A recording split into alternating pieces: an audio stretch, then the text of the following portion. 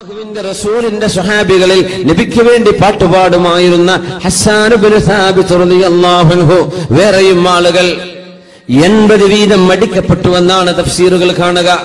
എന്തിന്? ഏറ്റു പറഞ്ഞു ഉണ്ടാകാമോ ഇല്ലയോ എന്ന സംശയരൂപേണ പറഞ്ഞാൽ പോലും അവർ ആരോപണം ഉന്നയിച്ചവരാണ്. റസൂലുള്ളാഹി സ്വല്ലല്ലാഹു അലൈഹി വസല്ലം തങ്ങൾ ഈ സമൂഹത്തിന് അച്ചടക്കം പഠിപ്പിക്കുകയാണ്. إن الذين يحبون أن تشيع الفاحشة إن الذين يحبون أن تشيع الفاحشة في الذين آمنوا لهم عذاب أليم في الدنيا والآخرة والله يعلم وأنتم لا تعلمون. ഇനി ഒരു കാര്യമാണ് അല്ലാഹു പറയുന്നത്, നാവ് കൊണ്ട് പറയപ്പെടാൻ കാരണമാവുന്നത് ആരൊക്കെയാണോ എഴുതിവിടുന്നത്, ആരൊക്കെയാണോ പറഞ്ഞുണ്ടാക്കുന്നത്, ആരൊക്കെയാണോ ഇത് വീഡിയോ ഉണ്ടാക്കുന്നത്, ആരൊക്കെയാണോ ഇത്തരം വിഷയങ്ങൾ സമൂഹത്തിൽ പ്രചരിപ്പിക്കുന്നത്, ഒരു മനുഷ്യന്റെ ന്യൂനത, ഒരാളുടെ കുഴപ്പം, ഒരാളെ അപമാനിക്കുന്നത്, ഒരാളെ നിസ്സാരപ്പെടുത്തുന്നത്, ഒരാളെ പരിഹസിക്കുന്നത്, അല്ലെങ്കിൽ വ്യഭിചാരത്തിന്റെ ഒരു കഥ, മദ്യപാനത്തിന്റെ ഒരു അനുഭവം, അല്ലെങ്കിൽ മറ്റേതെങ്കിലും പാപങ്ങൾ ചെയ്തത് ഒരാളെക്കുറിച്ചോ ഒരാണിനെ കുറിച്ചോ പെണ്ണിനെ കുറിച്ചോ നിങ്ങൾ അറിയുന്നത് നിങ്ങൾ പോസ്റ്റ് ചെയ്യുകയും അപ്ലോഡ് ചെയ്യുകയും ചെയ്താൽ ഇന്നല്ലദീന, കൃത്യമായി മനസ്സിലാക്കണം മുഅ്മിനീങ്ങളെ, ഒരുപാട് അമലുകൾ നമ്മുടെ സോഷ്യൽ മീഡിയയിലൂടെ ഒരുപാട് അമലുകൾ കിട്ടാൻ സാധ്യതയുള്ള ഒരു വലിയ മീഡിയയാണത്. ക്ലിക്ക് കൊണ്ട് ഒരൊറ്റ ബട്ടൺ അമർത്തുന്നതിലൂടെ ആയിരക്കണക്കിന് ആളുകൾക്ക് ദഅവത്ത് എത്തിച്ചു കൊടുക്കാൻ കഴിയുന്ന അതേ സംവിധാനത്തിൽ തന്നെ ഒരാൾക്കൊരു ലിങ്ക് അയച്ചു കൊടുക്കുന്നത്, ഒരാൾക്കൊരു വഅദ് അയച്ചു കൊടുക്കുന്നത്, ഒരാൾക്കൊരു നസീഹത്ത് കൊടുക്കുന്നത്, ഒരു ദിക്ർ അയച്ചു കൊടുക്കുന്നത്, ഒരു ഖുർആൻ ഓതി കൊടുക്കുന്നത്, ഖുർആനിന്റെ ഒരു പേജ് അയച്ചു കൊടുക്കുന്നത്, ഇതിനൊക്കെ ലക്ഷക്കണക്കിനല്ല കോടിക്കണക്കിന് പ്രതിഫലം ആരെല്ലാം ആ നന്മ കൈമാറി കൈമാറി കൈമാറി പോകുന്നുണ്ടോ അതിനൊക്കെ എമ്പാടും പ്രതിഫലം കിട്ടുന്ന അതേ മീഡിയ തന്നെ ദുരുപയോഗം ചെയ്താലോ? ബിസ്മില്ലാഹിർ റഹ്മാനിർ റഹീം. ഇന്നല്ലദീന യുഹിബ്ബൂന അൻ തശീഅൽ ഫാഹിഷതു ഫില്ലദീന ആമനൂ ലഹും അദാബുൻ അലീമുൻ ഫിദ്ദുനിയാ വൽ ആഖിറഹ്. ആരൊക്കെയാണോ സത്യവിശ്വാസികൾക്കിടയിൽ മോശപ്പെട്ടത് പ്രചരിപ്പിക്കാൻ ഇഷ്ടപ്പെടുന്നവരെ, മോശപ്പെട്ടത് പ്രചരിപ്പിക്കാൻ ഇഷ്ടപ്പെടുന്നവരെ, പ്രചരിപ്പിക്കുന്നവർ എന്നാണോ? ഇഷ്ടപ്പെടുന്നവർക്ക് തന്നെ ഇതാണ് ശിക്ഷ. പിന്നെ പ്രചരിപ്പിക്കുന്നവരുടെ കഥ എന്താണ്?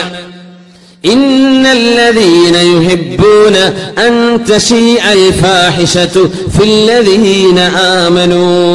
സത്യവിശ്വാസികളായ ആണുങ്ങൾക്കും പെണ്ണുങ്ങൾക്കും ഇടയിൽ മോശപ്പെട്ടത് പ്രചരിപ്പിക്കുന്ന ആളുകൾ.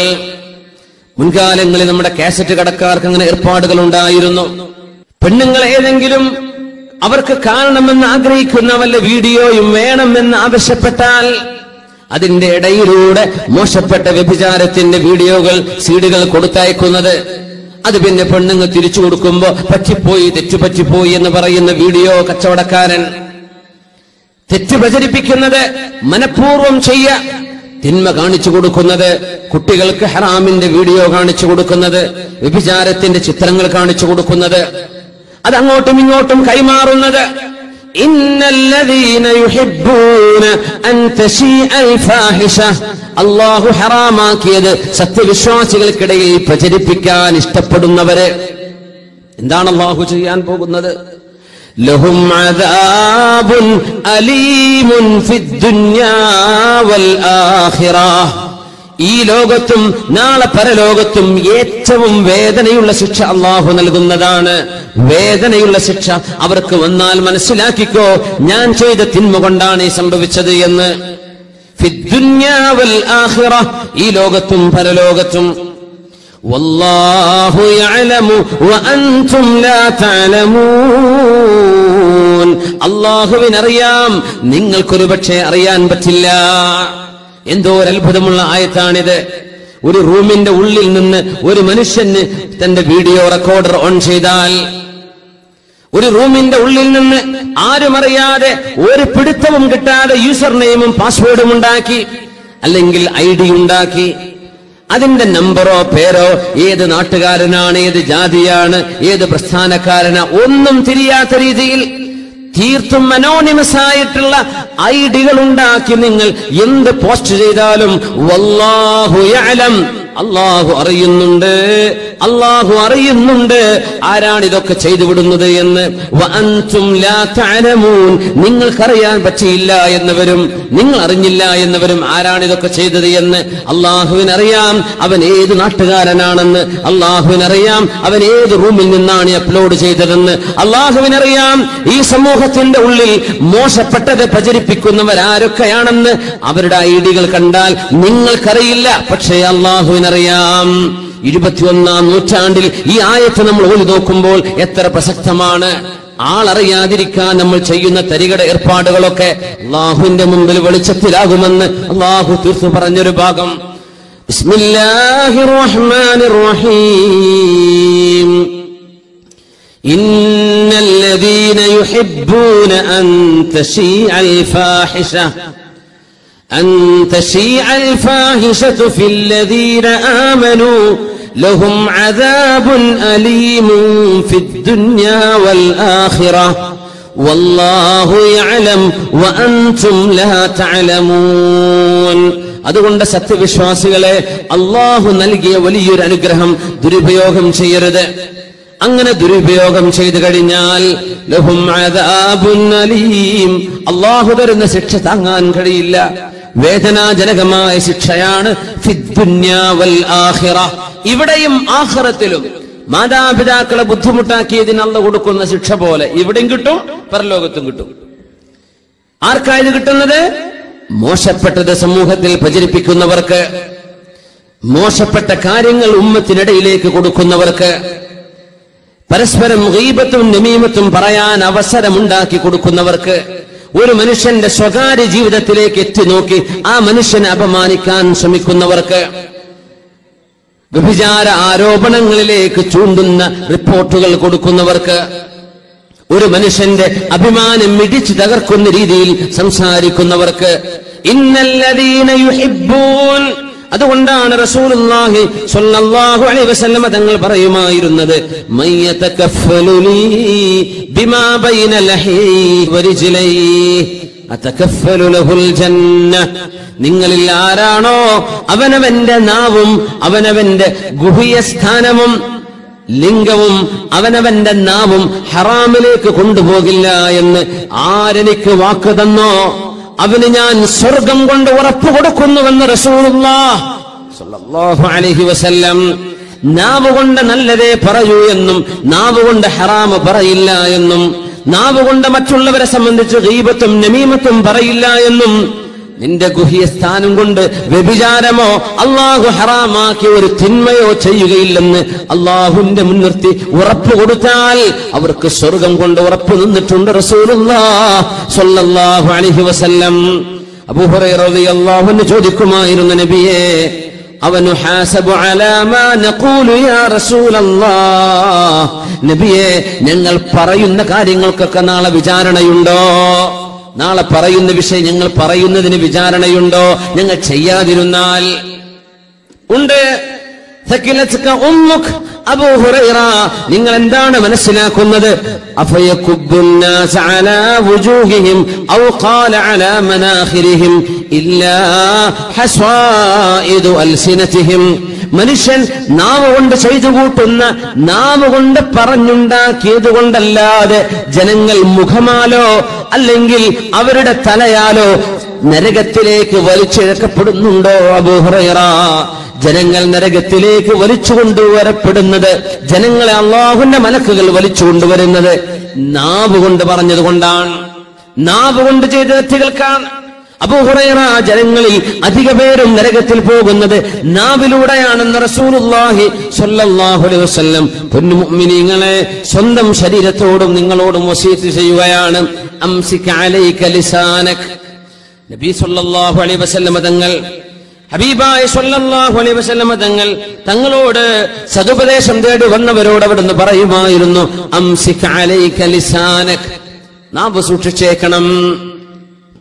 വാപ്പയോട് ഉമ്മയോട് സംസാരിക്കുമ്പോ, കൂട്ടുകാരനോട് സംസാരിക്കുമ്പോ, ഒരു പെണ്ണവളുടെ കൂട്ടുകാരിയോട് സംസാരിക്കുമ്പോ, ഒരു വീട്ടിൽ താമസിക്കുന്ന ജ്യേഷ്ഠത്തിയനിയത്തിമാർ, ജ്യേഷ്ഠന്റെയും അനിയന്റെയും ഭാര്യമാർ, അവരുടെ അമ്മായിമ്മയെ കുറിച്ച്, അമ്മായിമ്മ മരുമക്കളെ കുറിച്ച്, മരുമക്കൾ അവരുടെ പുതിയാപ്പിളമാരെ കുറിച്ച്, ഇങ്ങനെ തുടങ്ങി അങ്ങോട്ടും ഇങ്ങോട്ടും നിങ്ങൾ പറയുന്ന ഈ വാക്കുകളാണ് നിങ്ങളെ നരകത്തിലേക്ക് കൊണ്ടുപോകുന്നതെന്ന് പരിശുദ്ധ റസൂലുള്ളാഹി സ്വല്ലല്ലാഹു അലൈഹി വസല്ലം കൃത്യമായി സൂക്ഷിച്ചോളൂ. വതഹ്സബൂനഹു ഹയ്യിനാ, നിങ്ങൾ വിചാരിക്കുന്നു ഇതൊക്കെ നിസ്സാരമാണെന്ന്, നിങ്ങൾ വിചാരിക്കുന്നു ഇത് സാരല്ലല്ലോ, ഹയ്യിനൻ, ഇതൊക്കെ നിസ്സാരമല്ലേ, സില്ലി എന്ന് വിചാരിക്കുന്നു. വഹുവ ഇൻദല്ലാഹി അളീം, ഇത് അല്ലാഹുവിന്റെ അടുത്ത് വലിയ ഗൗരവമുള്ള വിഷയമാണ്. അല്ലാഹു നമ്മെ സഹായിക്കട്ടെ. മഹാനായ ബക്കർ ഇബ്നു അബ്ദുല്ലാഹിൽ മുസനി റളിയല്ലാഹു അൻഹു വലിയ ആരിഫായിരുന്നു. അവരോട് ചോദിച്ചു, ഇന്നക ലതവീലുസ് സുംത്, നിങ്ങൾ വല്ലാതെ മൗനം പാലിക്കുന്ന ആളാണല്ലോ, വല്ലാതെ സംസാരിക്കുന്നില്ലല്ലോ എന്ന് ചോദിച്ചു. അപ്പോ ബഹുമാനപ്പെട്ടവർ കൊടുത്ത മറുപടി, ലിസാനി സബ്ഉൻ, എന്റെ നാവെന്ന് പറയുന്നത് സിംഹമോ കടുവയോ പോലെ ഒരു പിടിമൃഗമാണ്, ഒരു വൈൽഡ് അനിമലാണ്. അതുകൊണ്ട് ഞാനത് അഴിച്ചുവിട്ടാൽ അഖലനിയത് എന്നെ പിടിച്ചു തിന്നും, അതുകൊണ്ട് ഞാൻ മിണ്ടൂല. പല വിഷയങ്ങൾക്കും നമുക്ക് അങ്ങനെ നിലപാട് സ്വീകരിക്കേണ്ടി വരും. പല ആക്ഷേപങ്ങളോ നമുക്ക് നമ്മുടെ കുടുംബത്തിലോ നമ്മുടെ കൂട്ടുകാരിൽ നിന്നോ നമ്മുടെ സുഹൃത്തുക്കളിൽ നിന്നോ ഒക്കെ ഉണ്ടാകുമ്പോ മൗനം അതിന് ഏറ്റവും വലിയ മറുപടിയാണ്.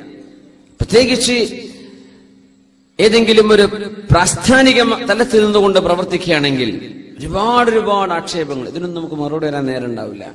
മറുപടി പറയാൻ നിൽക്കും വേണ്ട, നമ്മളൊക്കെ നിൽക്കൂല. ഏറ്റവും വലിയ മറുപടി നമ്മുടെ മൗനമാണ്. അല്ലാഹു സുബ്ഹാനഹു വ തആല നമ്മുടെ നാവ് സൂക്ഷിക്കാൻ നമുക്ക് തൗഫീഖ് തരട്ടെ. ബശാർ റഹ്മത്തുള്ളാഹി അലൈഹി, ഉലമാ പറയും റഹിമല്ലാഹു ബശാറൻ, അല്ലാമ ബശാർ റഹ്മത്തുള്ളാഹി അലൈഹി അല്ലാഹു റഹ്മത്ത് ചെയ്യട്ടെ.